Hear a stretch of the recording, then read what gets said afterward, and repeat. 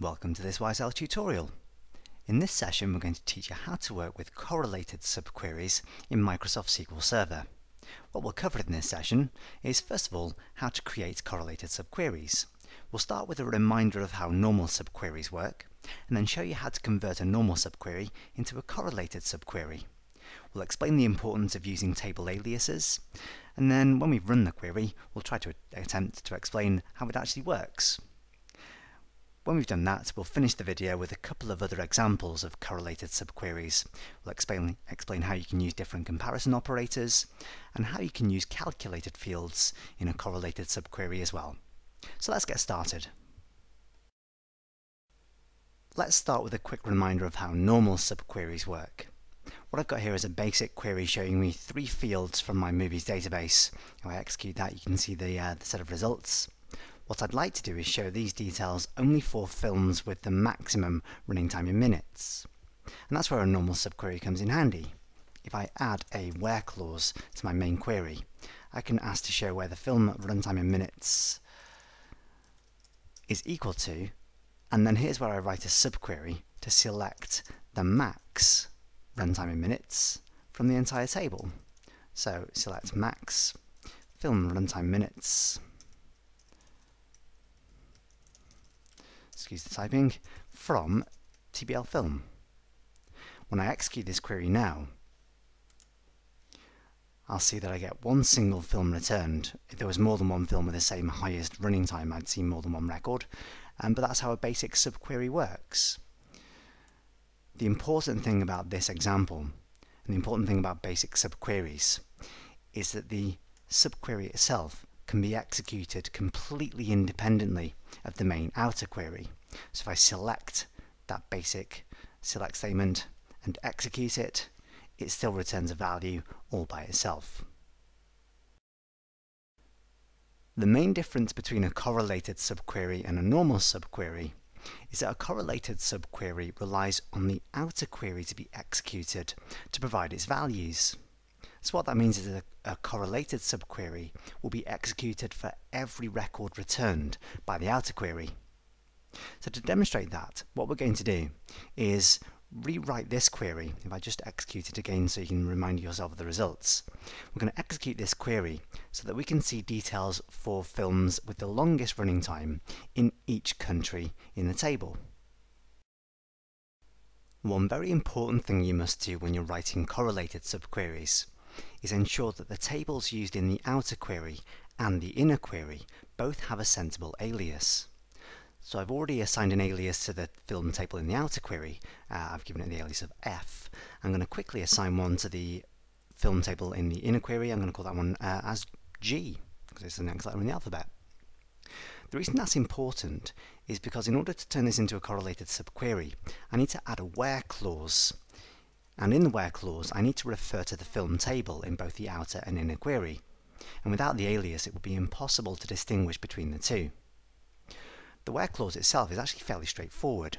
I want to show records in the inner query where the film country ID field in the film table in the inner query is equal to the film country ID field from the film table in the outer query. If I execute this query now, what we should see is a set of results where I get one record for every single country showing the film with the longest running time in that country. So how does the correlated subquery actually work? Well, let's see if we can run through a quick example. One thing to realize is that in a correlated subquery, the inner query is executed for every single record that might be returned by the outer query.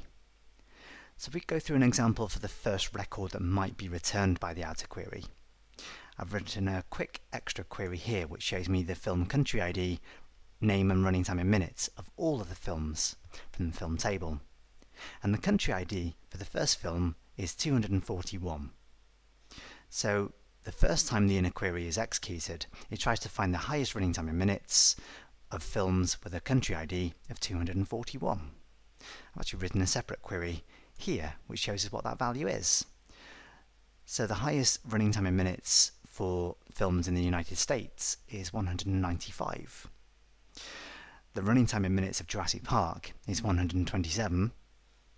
So when I go back to the full query here, the value 127 is not the same as the value 195, so Jurassic Park isn't returned to the final set of results. That process is then simply repeated for every single record in the main outer query. So the next record in there will be Spider-Man, whose country ID is 241. So we find what the highest running time in minutes for films with a country ID of 241 is. That's 195 again, of course. And then we compare Spider-Man's running time, which is 121, against 195, and that doesn't match, so Spider-Man isn't returned to the main query either. Eventually, we'll have processed the entire list of films, and we'll end up with at least one result for every single country in the table. From this point on, it's reasonably simple to experiment to get different sets of results. So for example, let's quickly change the operator. Rather than trying to find films whose running time in minutes is equal to the highest, what I'd like to do now is find films whose running time in minutes is longer than the average running time for films in a particular country. So in this example, I'd hopefully expect to get more than one result. I'm going to show all the films in each country whose running time in minutes is longer than the average length of films in that country. If I execute this query now, I ought to get more than one result for each country, and there we do. I can also use expression fields or calculated fields in my correlated subqueries. So rather than showing films that are longer than average for a particular country, let's show films that are longer than average of all films in a particular year. What I need to do in order to make that work is calculate the year of the film release date. So I'll do that in the outer query first. So that calculates the year of F film release date. I can actually get rid of my country table altogether. I won't need that in this query. So let's get rid of the join and the country table.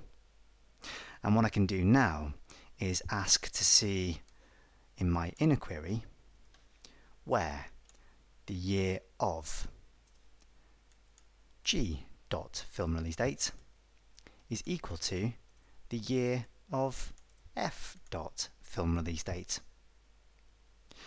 I'll add a quick order by clause as well to make sure. Order by, I'll give this a quick alias. Order by Y. And if I execute this entire query, I'll find films that are longer than average for all films released in the same year. If you've enjoyed this training video, you can find many more online training resources at www.wiseowl.co.uk.